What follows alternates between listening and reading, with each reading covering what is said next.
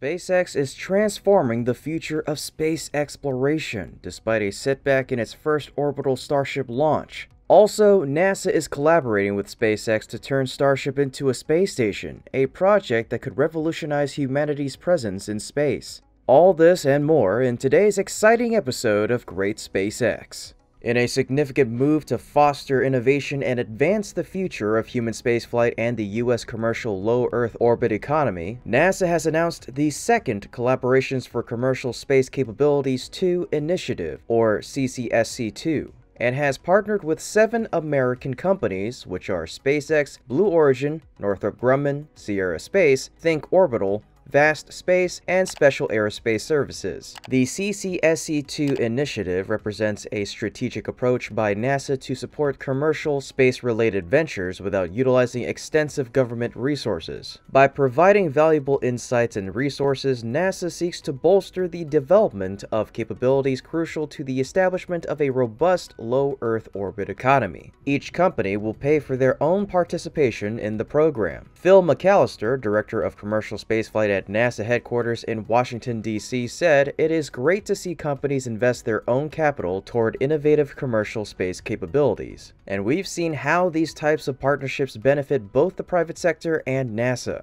The companies can leverage NASA's vast knowledge and experience, and the agency can be a customer for the capabilities included in the agreements in the future. Ultimately, these agreements will foster more competition for services and more providers for innovative space capabilities." As part of the initiative, all companies submitted proposals that NASA representatives evaluated. Notably, SpaceX proposed to use Starship as an in-space low Earth orbit destination. In other words, Starship will be able to operate like a space station in orbit where astronauts can visit to perform science research in microgravity just like they currently do at the International Space Station. SpaceX is collaborating with NASA on an integrated low Earth orbit architecture to provide a growing portfolio of technology with near-term Dragon evolution and concurrent Starship development. This architecture includes Starship as a transportation and in-space low Earth orbit destination element supported by Super Heavy, Dragon, and Starlink, and constituent capabilities including crew and cargo transportation, communications, and operational and ground support, NASA shared this week. The other companies had different proposals that are still under development. For example, Blue Origin is collaborating with NASA to develop integrated commercial space transportation capability. Northrop Grumman is helping NASA develop a persistent platform to provide autonomous and robotic capabilities for commercial science research and manufacturing capabilities in low Earth orbit. That's all well and good, but let's get back to the Starship space station concept. It is what it says on the tin. Starship could potentially be used as a replacement for a space station. SpaceX has stated that the vehicle is intended to be a fully reusable transportation system that can carry both crew and to destinations throughout the solar system, including the Moon and Mars. Moreover, Starship does have the potential to be used as a space station replacement because it is designed to endure the ether of space for extended periods of time. The vehicle's proposed design includes a pressurized cabin that can accommodate up to 100 people, making it possible to persist for long-duration space missions. Starship is also designed with the capability to autonomously dock with other spacecraft. This capability simplifies mission operations by reducing the need for specialized equipment or crew intervention, streamlining the overall process for rendezvous and docking. Currently, the company hasn't had an exact design for the project. However, one 6-way docking node with 4 Starships attached, plus a mating adapter brought up on another flight for capsule vehicles, and enough solar panels would be ideal. There's a large central structure, bigger than a docking node, with solar arrays and radiators with 4 large arms. Starships would dock using dorsal ports that are considerably larger than the current ones. Cargo and new instruments can be carried through these from one ship to the interior of the central node and then carried to any of the other station ships through the large diameter arms. No need to limit ourselves to docking ports designed for small capsules. Of course, a couple of small current ports can be included for Dream Chaser and so on. In fact, the station ships can do more than orbit thanks to the central node's power. Some can retain their heat shield and return to Earth every few months for refurbishment with a new suite of instruments. But obviously, you don't need me to tell you that this will be a groundbreaking innovation in space habitation.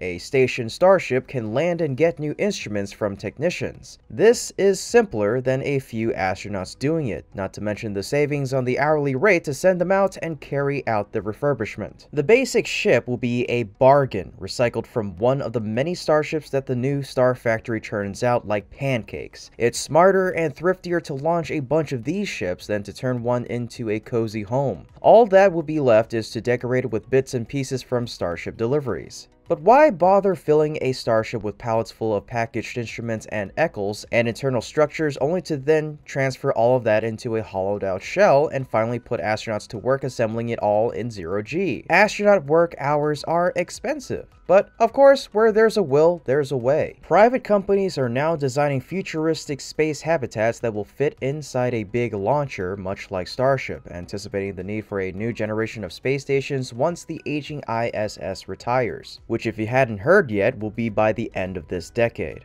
One such project is the orbiting laboratory called the Loop Multi-Purpose Orbital Module, which was recently unveiled by Airbus Industries. In addition to science laboratories and living quarters, plans for the spacious loop include a unique centrifuge that will spin to create artificial gravity for the crew to counter the negative effects of weightlessness on the body. Meanwhile, on a much larger scale, the Voyager station, as imagined by the Space Development Corporation, is an extraordinarily ambitious plan. It includes a huge rotating space hotel made up of many modules that, when assembled, forms a giant rotating ring. It'll be able to host 440 people in luxury accommodations, which is very similar to the fictional space station depicted in the movie 2001: A Space Odyssey. But one thing to keep in mind is that these grandiose plans depend on Starship or another big rocket to work well and not explode. Just saying. It has managed to lift off, but not to circle the planet. That's not surprising, given that rockets tend to have a rough start. Elon Musk, the boss and chief engineer of SpaceX, tweeted that they would try again in 6 to 8 weeks. This was after the Starship exploded in mid-air, creating a spectacular fireworks show for the spectators. Some might call it a rapid unscheduled disassembly, but we prefer to call it a spontaneous combustion celebration. Starship's journey to success is longer than a SpaceX launch livestream, but they have proven with their Falcon 9 rocket, which flies more often than some people change their socks, that they can make reusable rockets that cost less than NASA's big and wasteful SLS. Starship has big dreams, orbiting Earth, moon hopping with tourists, and building stuff on Mars. But first, it needs to show us what it can do. Fly high, fly safe, and fly again. Well folks, that wraps up our show for today. We hope you enjoyed learning more about the amazing progress over at SpaceX, as well as the newest developments in innovative deep space settlements. If you want to support our channel and get access to exclusive content, please consider becoming a patron by clicking our Patreon link in the description below. We appreciate your generosity and your passion for space exploration. As always, this is Kevin from Great SpaceX, and until next time, keep looking up.